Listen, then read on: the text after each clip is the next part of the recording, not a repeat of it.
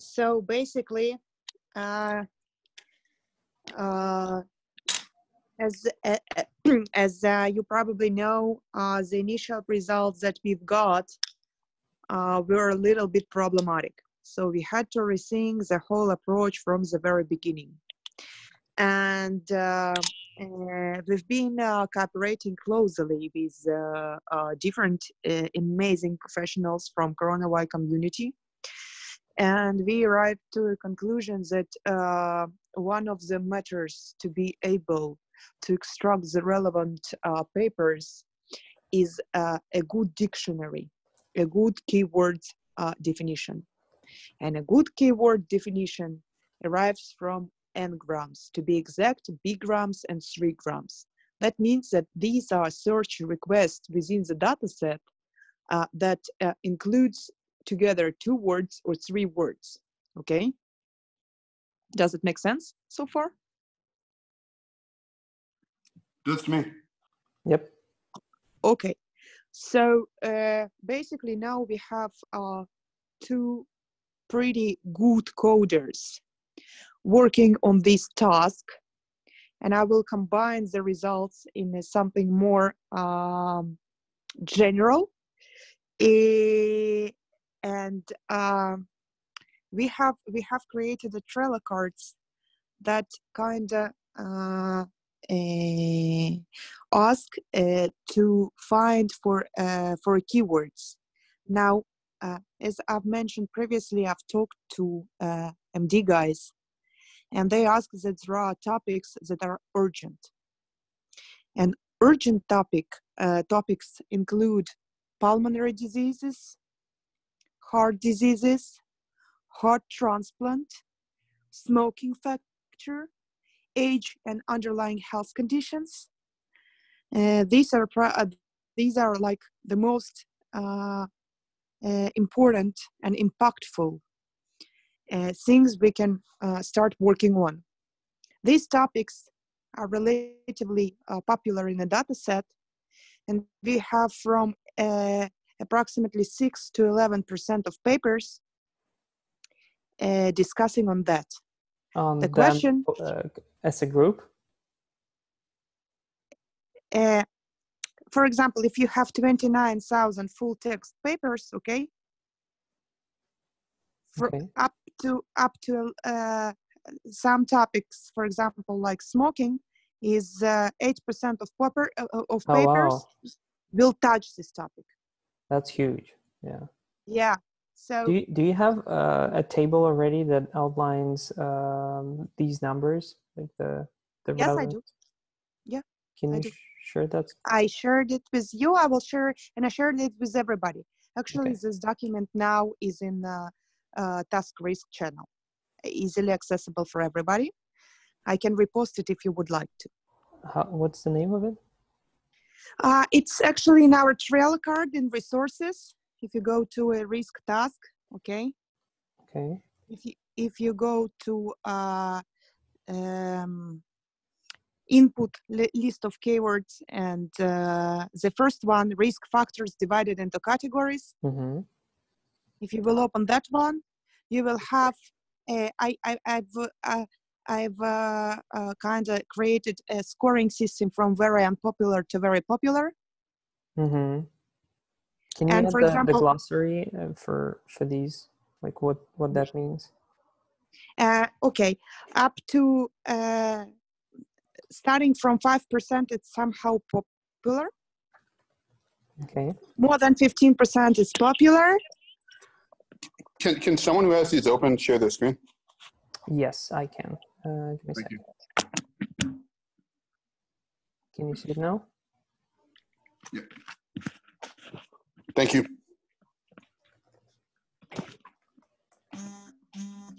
Okay. So 5 somewhat popular, 15 popular, right? Yeah, and below 5% is somewhat unpopular.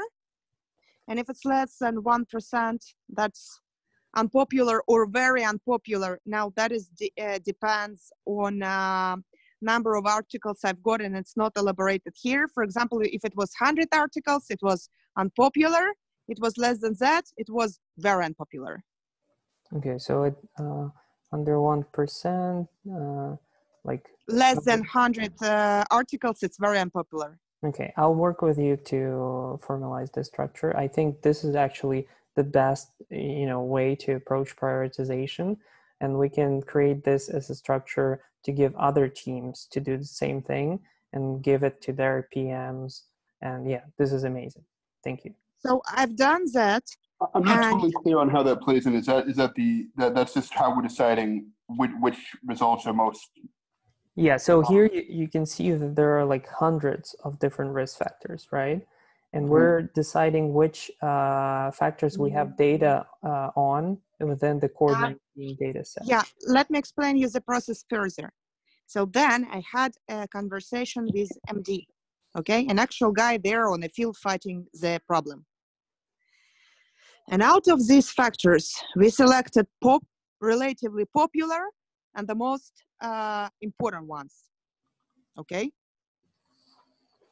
Does that make sense? Yeah. Or it doesn't? No, it makes sense. I was just not sure where in the process this plays into, but you just cleared that up for me. What is the?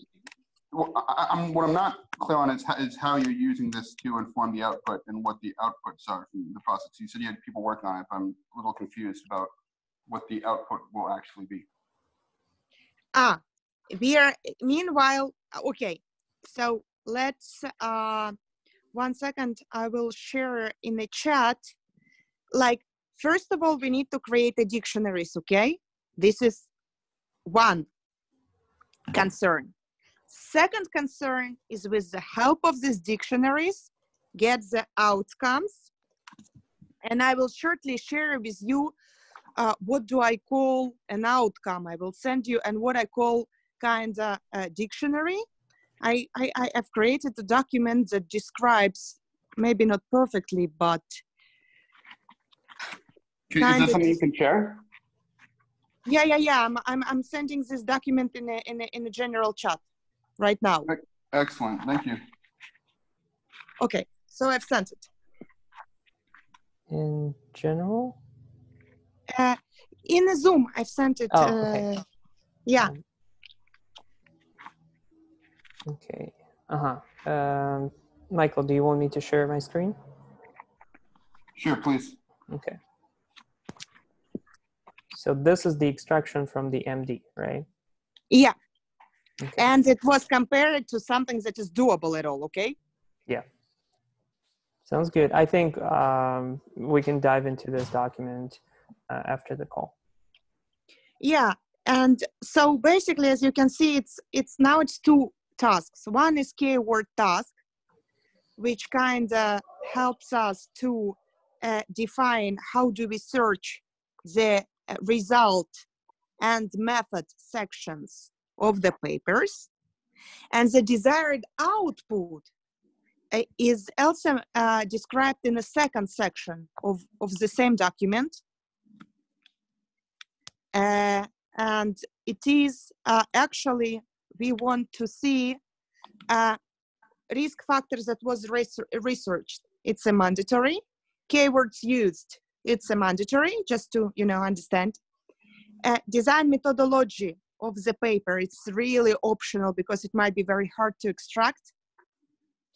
What you have done, meaning your code and things like that, that's mandatory pretty much. And the paper ID linked to a paper, sentences, full sentences containing keywords from result section, and full sentences containing keywords from method sections, authors, number of times the paper was cited by others, and number of times paper contains keywords. If we have these data, from that point, we can start visualizations, summaries, group papers into those that support the hypothesis and denies the hypothesis, to make something that is easily easy to access and easy to use. if it makes sense. Makes sense to me. Does it make sense at all? Like, yeah, no, we're good. That's perfect. That's very straightforward, you know, output to work with. Thank you. Oh, this is amazing. Now, in terms of resources, we have some LDA book that helps to do search with keywords. We have the data set that Brandon made amazing job. He basically extracted everything. He labeled almost everything. If there are no labels, I have kind of list what these labels could be, okay? So as soon as I have the keywords and Guillermo and Robin, if I'm not mistaken, they kind of work on keywords extraction within the data set. Like it will be a little bit two different pieces of code. One like more focuses on how do we search not just in abstract and full text. And another one is more like to convert existing R code into Python, okay, if it makes sense. And we have now non-technical guys who are just out of common sense and using existing tools, also trying to create these dictionaries, okay? Why are you converting it from R to Python instead of just running? You can time we together. have an R code, okay, that was written by Mark. Mm-hmm. The problem, I will send it to the group now. The problem with it code with the R is that I thought that it's pretty straightforward for almost everybody who uses Python to kind of jump into R. But by feedbacks, I've got this following problem. First of all, no, not all Python guys are comfortable with R. This code focuses on a very specific group of keywords, and this is confusing. It's not general enough. And besides that, this code searches only in abstracts, which is obviously not good enough. So the problem is you want to build on it to make it better, and the people you have working it aren't able to work with it in R. Okay, I understand.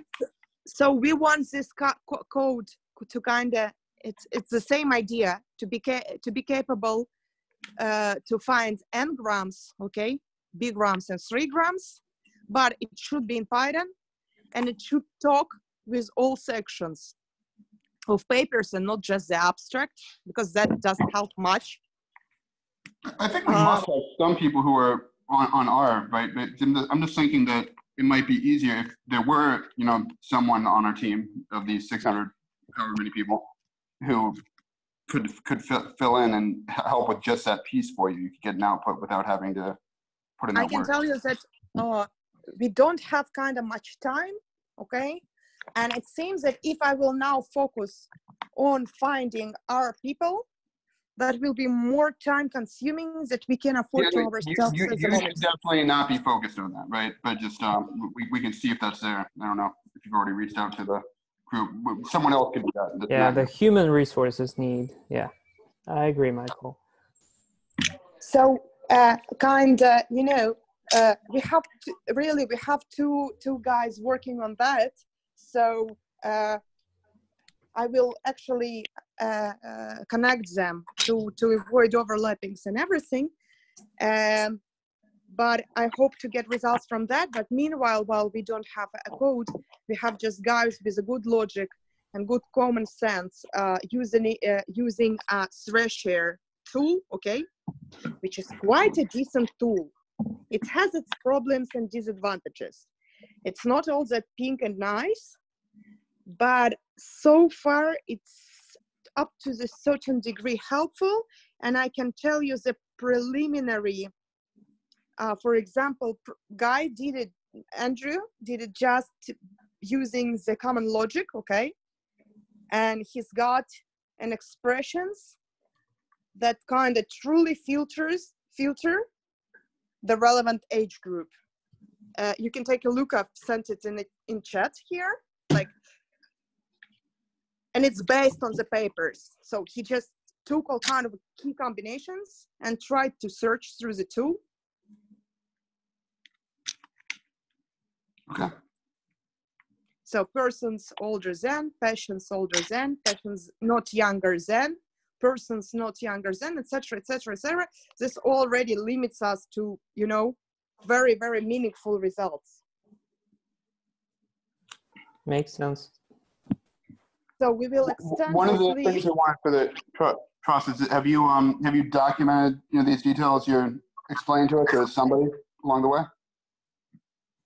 I think that's my intention with recording these calls and kind of, you know, having. We're recording. Perfect. Yeah. Okay.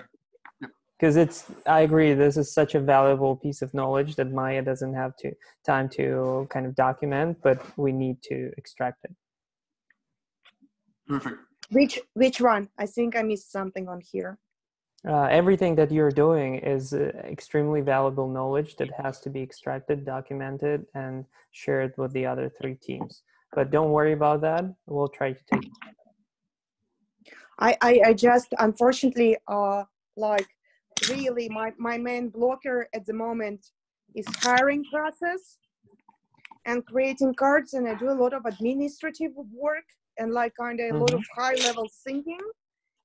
And probably that's why I'm kind of not the most efficient person in communicating what I'm doing and what I'm achieving. So your idea are to kind of have these group calls and explain where do I stand, what do I do. It's like kind of amazing.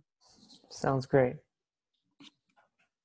So guys, if you can help me, like for example, to take existing R code on our Trello board, there is a list, okay, that is all orange. It's called data preparation. It contains 1, 2, 3, 4, 5 cards, like age greater than 60, heart disease, lung disease, smoking, a heart transplant, okay? If you can take it, each card contains codes that we have so far, background, a link to the main data set that was processed by Brandon, and examples of desired output, and tool where you can kind of check yourself with no coding. So if you can like kind of jump on that and help me with this task, that would have been absolutely amazing.